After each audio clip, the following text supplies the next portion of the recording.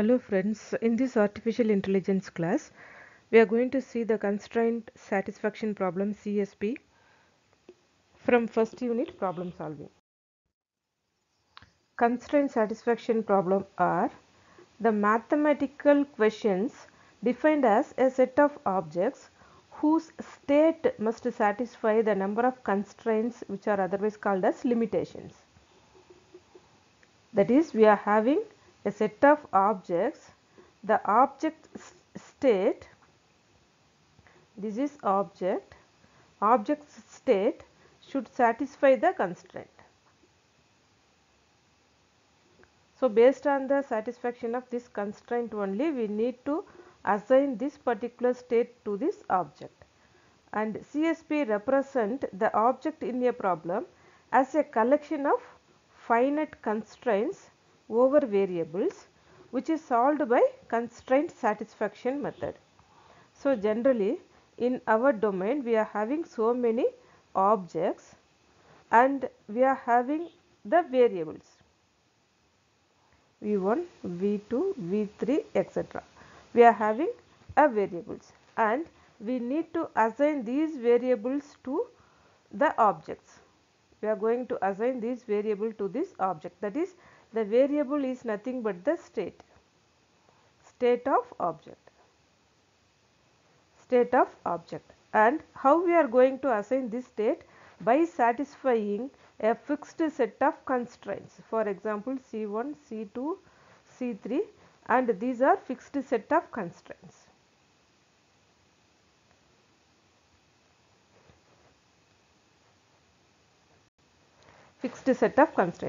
So while assigning this value to this object, we need to satisfy all these constraints. So this problem is called as constraint satisfaction problem.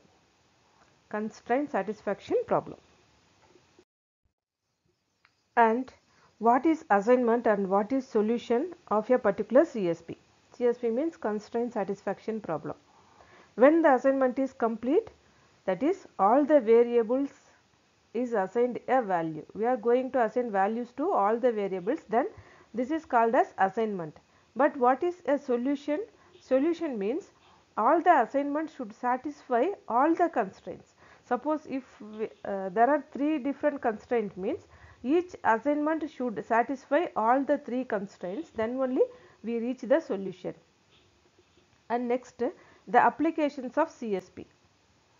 The applications are map coloring problem, line drawing interpretation, scheduling problem. So many scheduling problems are there, and we can use this CSP for all the scheduling problems, and floor planning for VLSI. So in all these area we can implement this CSP. The formal definition of CSP. The CSP consists of a finite set of variables x1, x2, etc. up to xn. So these capital X are called as variables. And second one, non-empty domain of possible values for each variable. So these are domain, and each domain consists of a set of variables v1, v2, etc. up to vk. And next one is finite set of constraints C1 to Cm, and each constraint Cn limits the value that variable can take. For example, x1 should not be equal to x2. This is called as the condition. And a state is defined as an assignment of values to some or all variables. These are the formal definition of CSP. And a consistent assignment does not violate the constraints, which is called as consistent or legal assignment. Suppose we are going to assign a value to this variable, means we should follow all the constraints, that is all the constraints should be satisfied while assigning a value to variable, then it is called as legal assignment.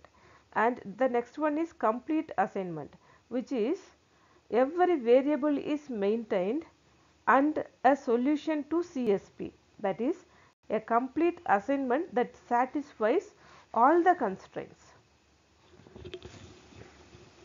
That is called as complete assignment. And some CSP also required a solution that maximizes an objective function.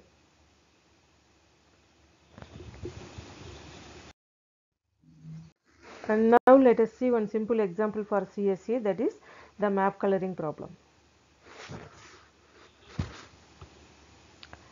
The problem is to color the regions of a given map. Here we have taken the Australian map and no two adjacent regions have the same color.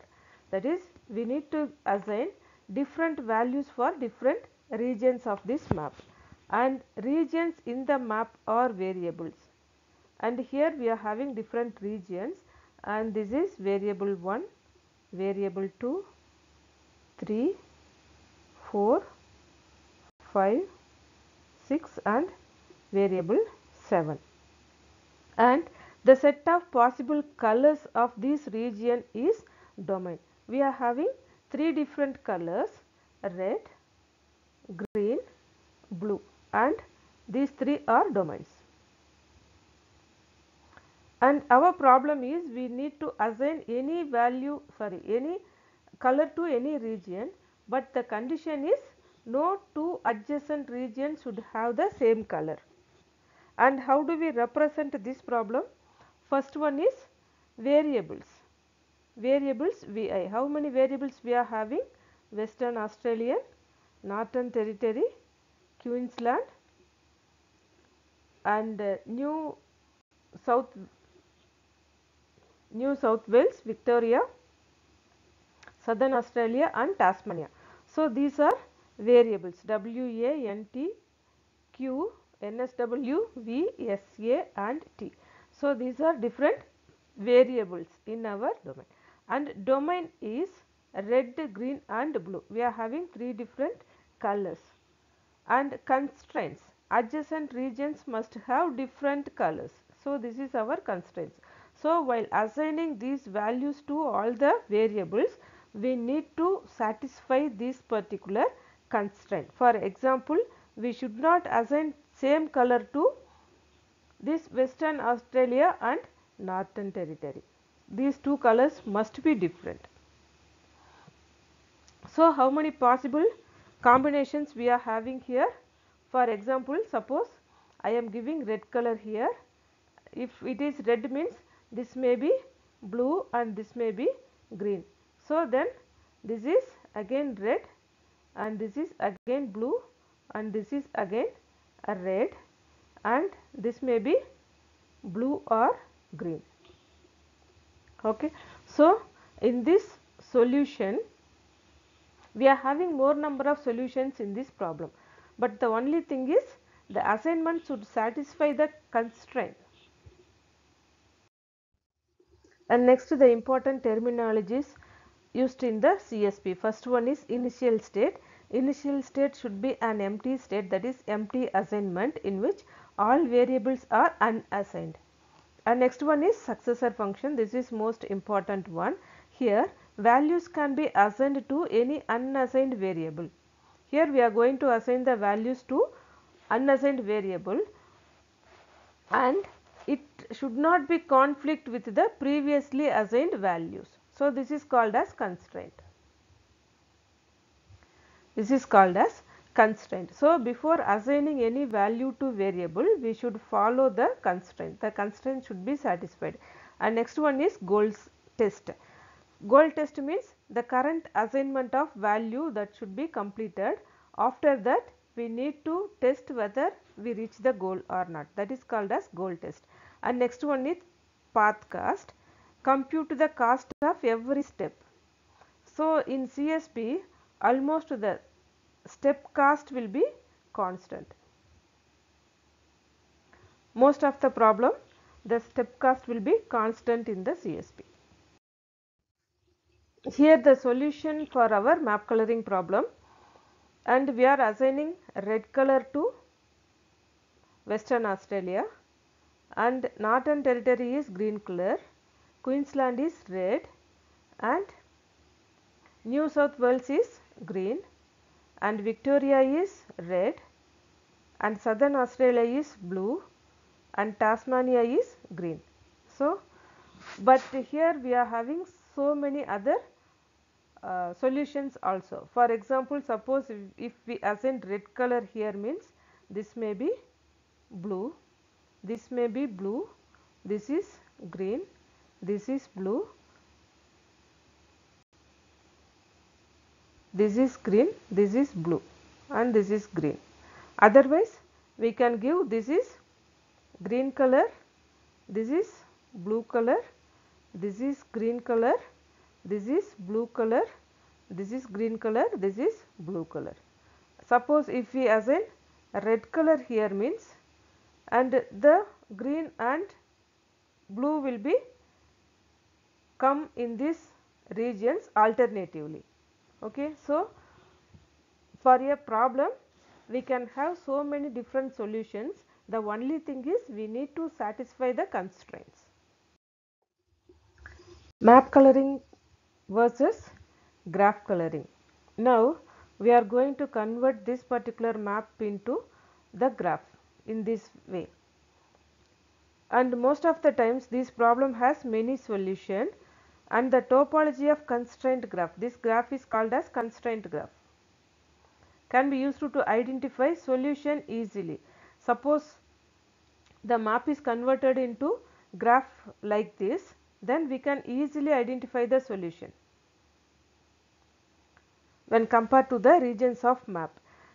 The map coloring can sometimes represented as graph coloring problem. Why? Because if we convert the map into graph, then identifying solution will be very easy.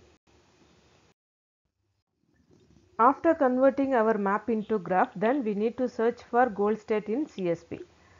Here every solution must be a complete assignment. Therefore, it appears at depth n. The solution appears at depth n if there are n variables. If there are n variables, then we will get solution at the depth n, and the search tree expands only to depth n. The depth first search algorithm are very popular for solving the CSP problem. The path by which solution to be reached is irrelevant, because we are having more number of solutions, and local search method works well for this formulation.